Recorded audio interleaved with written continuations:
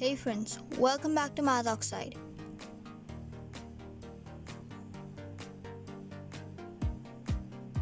And welcome back to the 8th episode of On to Bigger Mysteries. Today we will be focusing on some updates about some more new discoveries.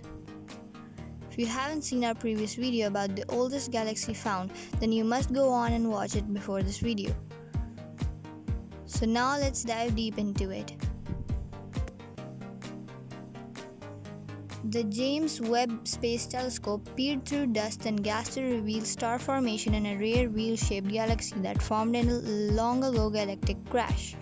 The galaxy, called the Cartwheel for its striking resemblance to a wheel of an old-fashioned carriage, was previously studied by the Hubble Space Telescope. But Webb's infrared gaze has revealed a plethora of previously unseen details in the galaxy's structure.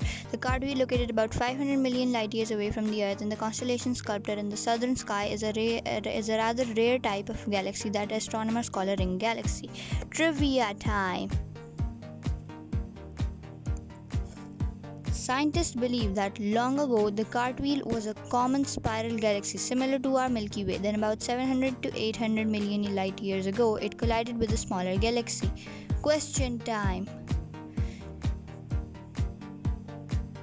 Well, today's question is, can you tell what type of galaxy is the Cartwheel?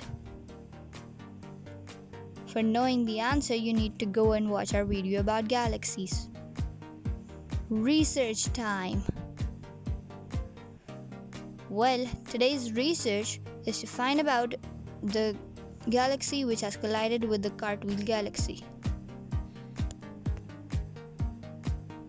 So this is it for today's video. We'll catch you in the next one. Bye bye.